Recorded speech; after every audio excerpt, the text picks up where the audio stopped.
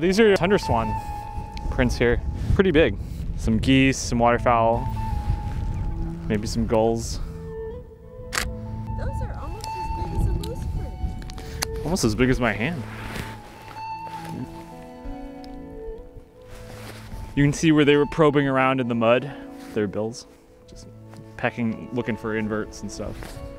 It's been a busy area. A lot of birds visiting this little mud patch.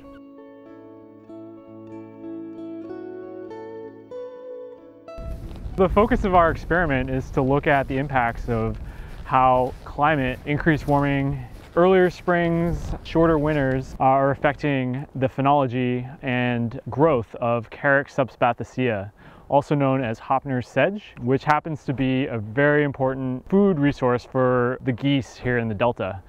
The subspath has a very high nitrogen to carbon ratio and therefore makes it very desirable for growing young goslings. Goslings will spend an inordinate amount of time grazing on these lawns, getting fat. As you can see from a lot of the fecal deposition that's happening on these lawns, that's where they're eating and pooping and walking around. This is where our experiment is focused on because it is such an important resource for the birds in the Delta.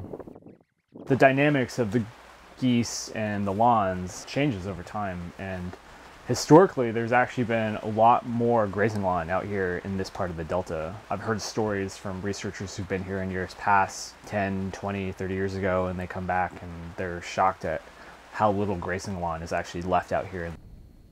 This looks like a spot where a goose came and pulled out a bunch of vegetation and hollowed out this nest bowl, and this is where she would have established her nest, and it would have been about this big, and the eggs would have been in the center here, and she would have sat here for about 3 weeks.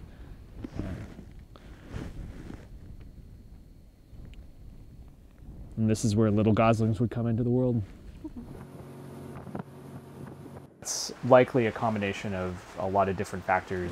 The black brant colony has actually been on decline for the last 15 years. Their numbers have been steadily going down, and we don't entirely understand why that is the case.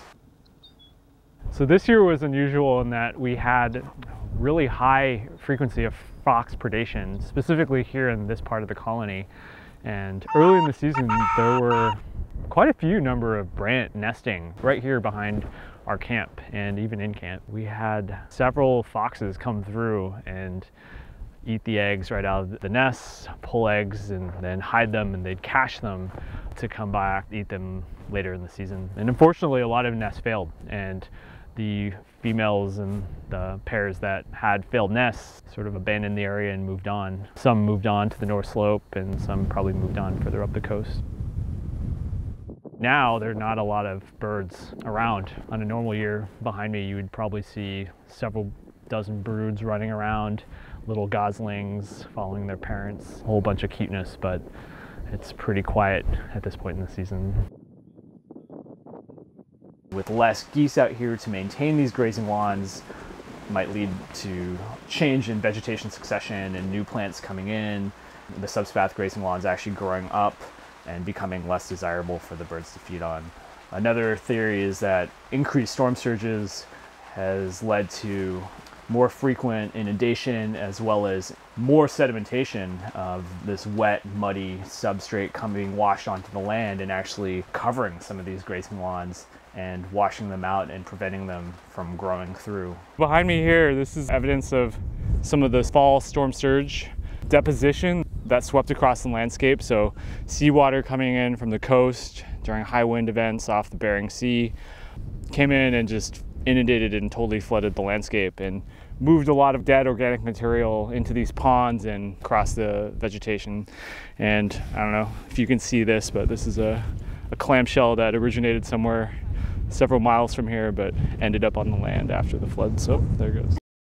I believe in 2005 there was a flooding event where that deposited about 10 centimeters of mud all over this part of the Delta. We lost a good chunk of grazing lawn along the coast here in a single event. So with future climate scenarios and more frequent storm surges coming in off the Bering Sea, it's likely that there will be more of these events that may alter the vegetation communities out here in the future.